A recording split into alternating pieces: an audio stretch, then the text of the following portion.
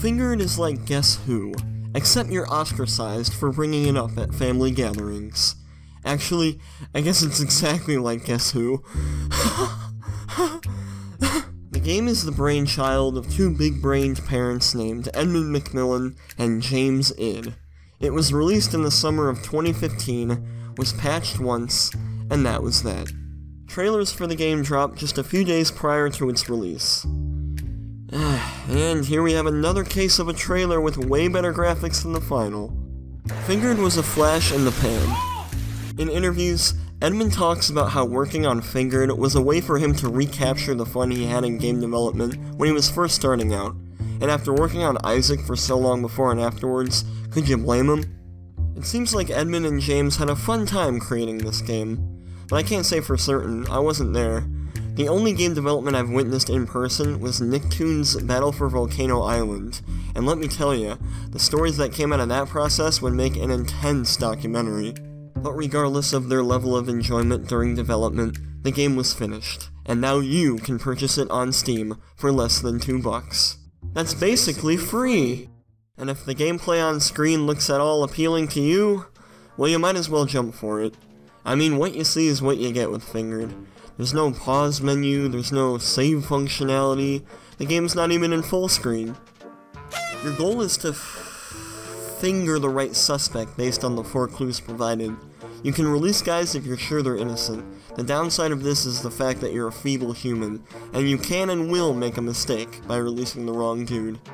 Each day brings a new character with a new way of giving you clues.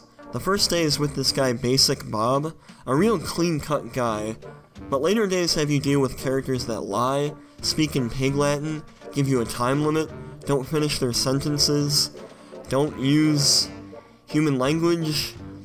This game's crazy, man. I don't know how they come up with all this stuff. The characters that populate the lineup are random each time. The clues, and your decision on who to finger, are purely visual. A smart person might have a pencil in their ear, a young person might be wearing a propeller hat, an upstanding member of the community might be wearing a Billy McChucks mask. Now you might be thinking, wow, assigning guilt based solely on how someone looks. Could this game be trying to make some sort of a statement on something, or something? I don't know. I wrote a whole report on it, but I got an F, so I think they might have done the satire wrong or something.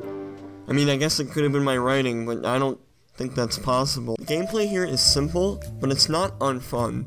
Seeing the congratulations screen pan in and hearing the applause is always satisfying, as is the sensation of releasing a slew of suspects you're certain are innocent. Fingered proves that you can make a solid experience just by doing one thing and doing it well. That's not to say the gameplay is perfect, though. I take issue with some of the traits. I always have a hard time when the clue involves an ugly person, because there isn't a character in this game you couldn't describe as ugly. Even the pretty ones are ugly. Also, sometimes the amount of cosmetics on the characters is excessive.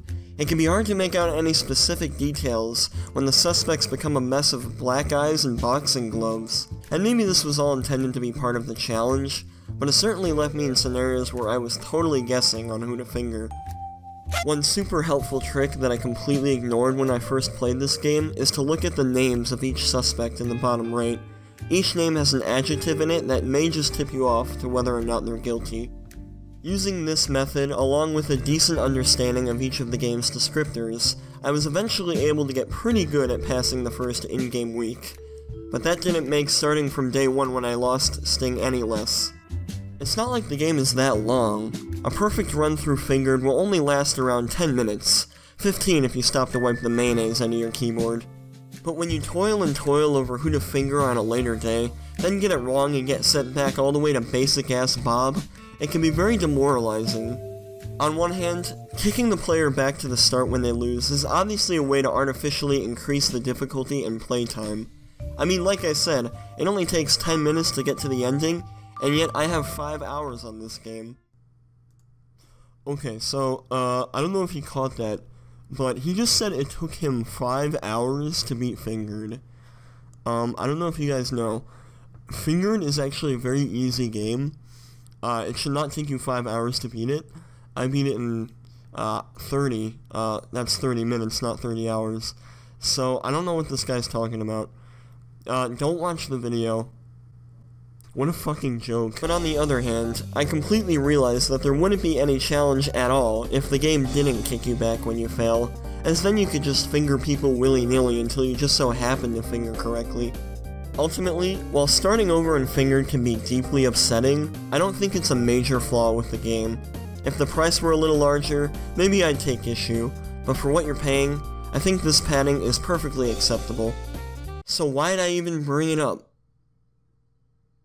I don't know. That was really stupid of me. Never watch that part of the review again. And that's all I really need to say about this game. I'm gonna say more things, but it's not imperative that I say them. The words that are coming out of my mouth right now could have stayed put. The graphics and sound of Fingered are A-OK. Yeah.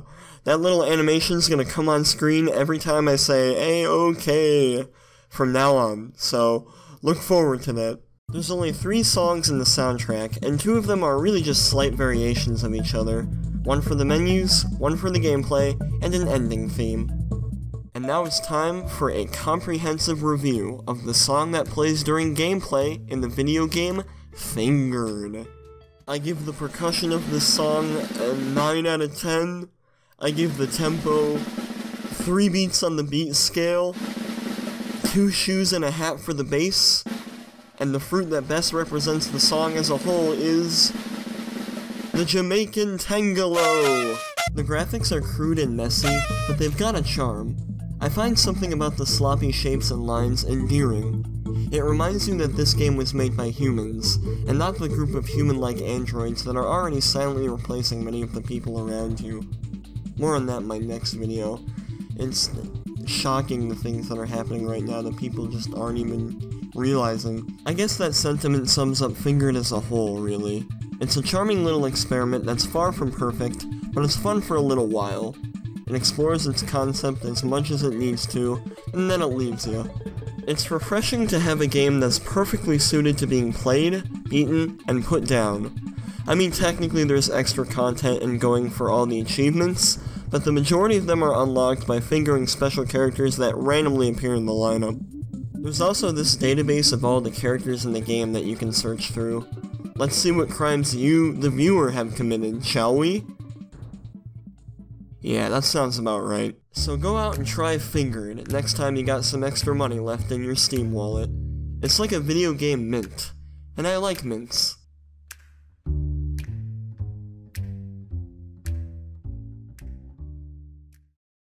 Oh, and I used a guide to get past the dog. That's all.